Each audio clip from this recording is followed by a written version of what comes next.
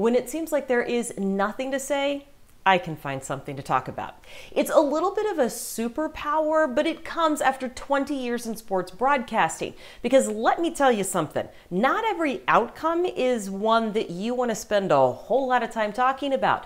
But we do not have the option of opting out of those conversations. We have to go on camera and talk about what just happened.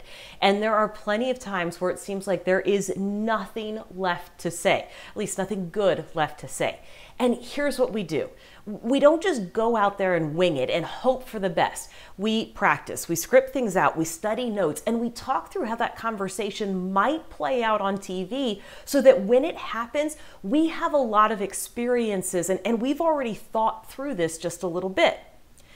Truth be told, it is the same way I approach small talk and a lot of in-person interactions. And while you think it sounds like overkill, that is the part of the conversation that trips us up a lot. It's wondering or fearing that we don't have anything else to say.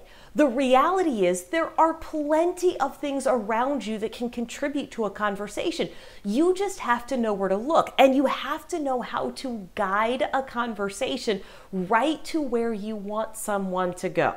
I've got these conversation hacks and tips for you, and I've got a webinar coming up on June 9th. I'm going to share 3 things that will keep conversations from getting awkward and the missed opportunity in every single conversation.